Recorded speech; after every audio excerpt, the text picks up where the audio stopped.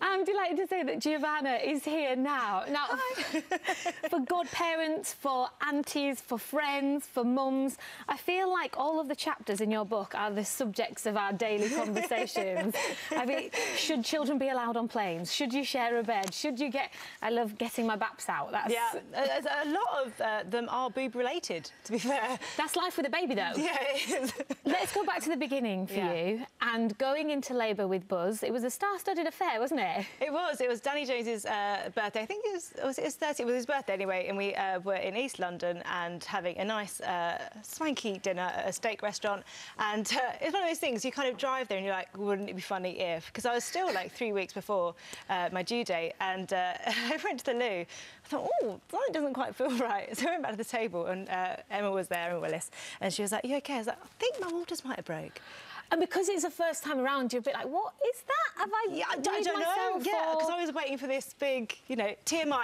And also, if people don't like a bit of TMI, they're not going to like this book. But, yeah. So the whole of McFly were at dinner? Yeah. When your waters broke? Yeah, and to be honest, because I was hypnobirthing, I was really, really calm. So I was like, OK, I'm going to stay. I'm going to have my steak. I'm going to see what happens, how this plays out.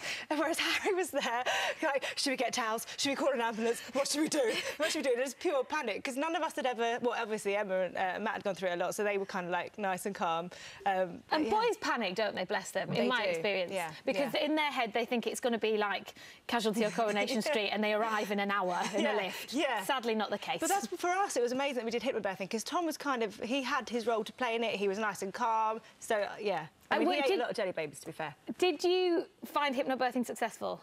I loved it. Definitely. I've done it twice, and, yeah. So it's basically about a mindset that encourages you to avoid pain relief. I did all the classes, but 13 hours in, I was grabbing the midwife on the scruff of the neck. Did you find yourself calmer at the start? Like, did you feel, like, did it help in any way?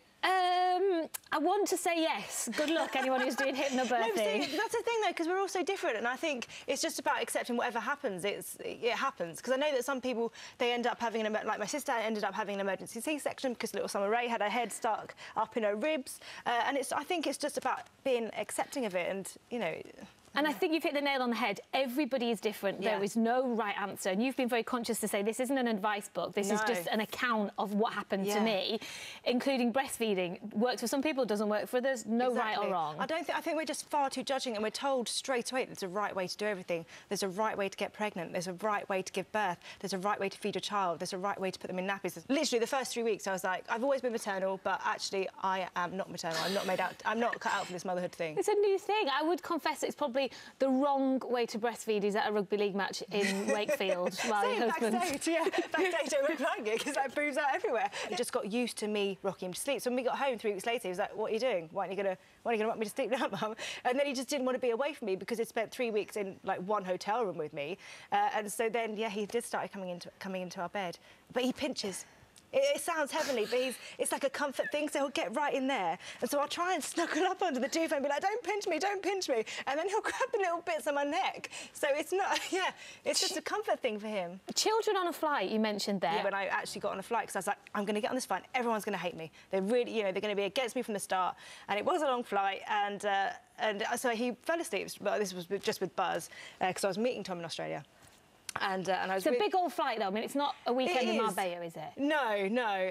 But I had two of them at Flywise with me, and I had Izzy and Georgia, and he fell asleep, so I put him down this, like, cot thing that they have on the flight, and there's this seatbelt thing over him. Looks really secure. He can stay there during turbulence and everything. But obviously, when he woke up, he had this, like, he was under a cage thing, so he completely freaked out. And then he started crying. I thought it started too well. And then he started crying, and then I spent another half hour trying to get him to go back to sleep again. As soon as I laid him back down, he woke up again and started screaming, and all I could think, I just was having this, like, these mum sweats, because I was like, everyone's looking around, they're judging, I'm waking everyone up, so I had to cry, and Izzy took him off me for about 30 seconds, and I was like, pull yourself together. If he wants to sleep on you, he can sleep on you. And the rest of the flight was fine. Giovanna, I'm sure Victoria Beckham gets off the flight with those glasses on, but I'm sure what was happening on the plane was a little bit more chaotic when her kids were little. Thank you so much for coming in to talk to us. Check out the book if you're anywhere near kids, because, as you say, it will make you feel like you're a normal human. Yeah, we're all in it together.